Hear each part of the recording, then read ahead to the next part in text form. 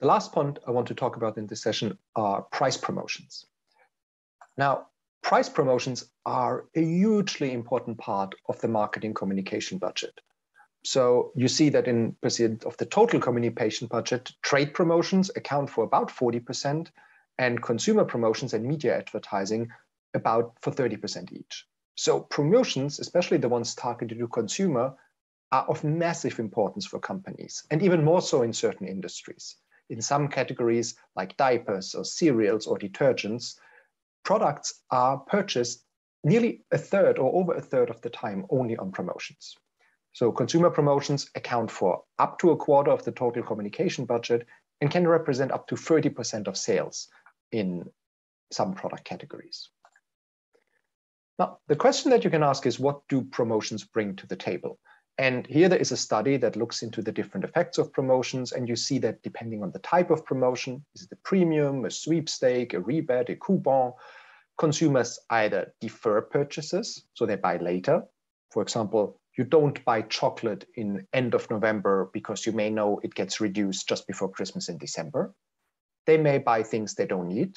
You may try out a new shampoo or a new type of cereal because it is 20% off. You buy more. You may buy 5 bottles of shampoo instead of 2 because they are discounted. You buy sooner. Usually when you buy more, you anticipate purchases and you may buy sooner. You may something that you have never tried, or you may decide to switch to a different brand because one brand is cheaper than the other. So if we want to define it, sales promotions are a mass communication technique. So in the 4P logic, they fall under the advertising, under the promotion P. And sales promotion offers short-term incentive to encourage the purchase of a sale or a product. Promotions are always short-term, which means they need to come and go. If the price is reduced permanently by 20%, it's not a promotion. It's a permanent 20% price cut. They are very popular in plenty of industries, mostly because they have a direct link to sale. When you do a product on promotion, you can very often immediately observe that sales go up, which is a much more direct and short-term effect than, for example, investing into branding or in advertising.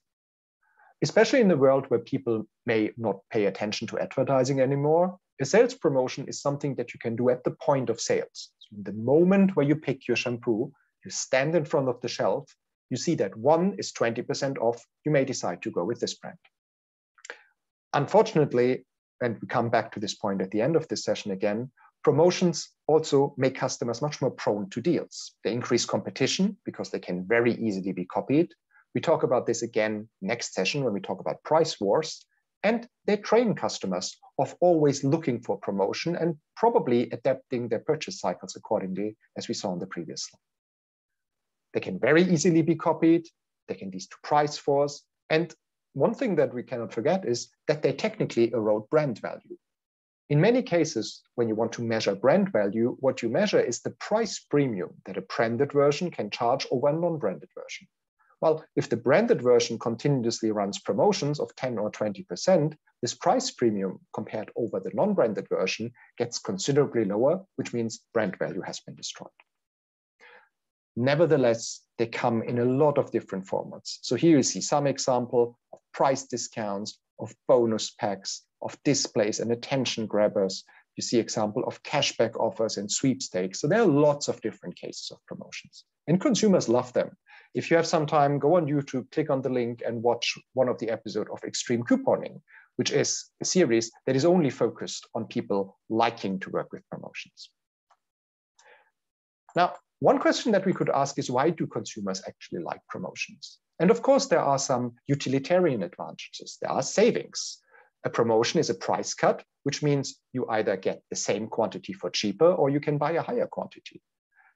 Instead of leveraging the price cut, you may get a higher quality item. Probably an item is on promotion that you usually would not buy or cannot afford, but now that is on promotion, you can buy and you can afford it. And in a certain way, it is also simply convenient. Instead of thinking very long about which type of product you buy, especially if you want to buy a high involvement item like a laptop or a phone, just take the one that is on promotion and probably be sure you made a good deal. These three aspects, saving, quality, and convenience, are called utilitarian advantages because they bring an actual tangible benefit. But in many cases, these utilitarian advantages cannot really explain why people like promotions so much. Why does it make such a big difference for people whether they pay 20 cents more or less on a pack of shampoo? In the big scheme of things, 20 cents shouldn't matter much. And this is why many promotions also bring you emotional benefits. Value expression. They may allow you to position yourself as a smart shopper. When you come home from a shopping trip, you can be proud about the bargains that you found. They may allow you to explore new things. You may look for sales promotions to find new ideas that you want to buy. And in some cases, depending on how they are designed, they may simply be fun. So they have a whole series of advantages that are both utilitarian and hedonic. However, they are not without problems, as I've mentioned before. Frequent price promotions hurt brands because they train customers to delay purchases, and we have seen empirical evidence on that some slides earlier, and to adapt their behavior. And they train buyers to purchase more on special deals, which makes them probably generally value conscious and less brand loyal. But on the other hand, they help you to get visibility in the store, and they can increase consumers' attention, as we have discussed before. But this means you need to be really, really clear how you run promotional strategy, especially when you have a brand. When you have a brand, you need to be sure in which channel, at which time you run which promotion in order to balance out the positive and negative effect. Now, in some cases, especially when you're a retail outlet, you may decide that promotion is not for you. And instead, you may do something that is called everyday low price.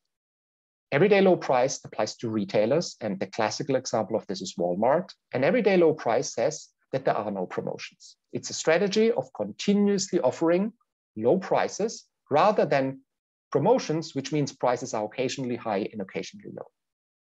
If you imagine the price curve, if the normal price of the product is here and the promotion price of the product is here, usually for everyday low price, you are somehow in the middle. You won't be as low as the price that is a usual promotion price because this is not a sustainable business model. But of course, you will be a little bit lower than the normal price. So EDLP prices are usually situated between the regular prices and the deep discount prices, which means in order for EDLP to work, you will need to reduce prices on average. Depending on the type of store, if you move from a promotional strategy to an EDLP strategy, you probably need to lower all your prices by 10 or 20%. Everything else being equal, this leads to lower margins and lower profits. So this means a switch to EDLP can only work if price elasticity is sufficiently large. So if the decrease in price leads to a larger increase in volume, and we talk about the conditions for this in the next session, or if it can help you to get some kind of cost savings. And I'll talk about this in a minute. However, since consumers like promotions so much, many EDLP retailers still run some promotions. So there are very few who follow a pure EDLP strategy. And the one who is probably closest to it is Walmart, who positions a lot in their advertising, both for hedonic and utilitarian advantages. And you can go on YouTube and watch one of the older Walmart advertising spots that made these points very clearly. Now, if you compare EDLP and sales promotion, EDLP, hopefully, and that's the idea, builds loyalty because it guarantees continuously low prices to consumers. This is the advertising strategy of Walmart when they say, if you always shop with us, we promise you that at the end of the year, you will probably have saved $2,000 or $3,000 compared to the high and low pricing of our competitors. And a key advantage that they have is they improve supply chain efficiency because they stable out demand. When you run promotions, when prices are low, many people will buy the product, and when prices are high, less people will buy the product. So when prices are always constant, you have fewer stockouts and you have higher inventory turns. There's also no real risk of price wars in EDLP. We talk about that also in the next session. And it reduces labor costs because you don't need people who constantly manage the promotions and set up reduction signs and remove them again. On the other hand, when you run sales promotions, you can do price discrimination and market segmentation because certain types of people, for example, when they are personalized coupons, may get a different price than others. And as mentioned before, they create excitement. They create flexibility to moving your merchandise. If after Christmas, you still have Christmas cookies left, you can heavily discount them in January just to get rid of them. And they are much easier to implement because sales promotions do not require a long-term strategic change. just as EDLP. And this brings us to the end of session 7. Next week in session 8, we talk about a list of constraints that you have as a company when you do pricing. Cost and competitive environment. We will talk about aspects like price war and channel pricing. So see you again next week.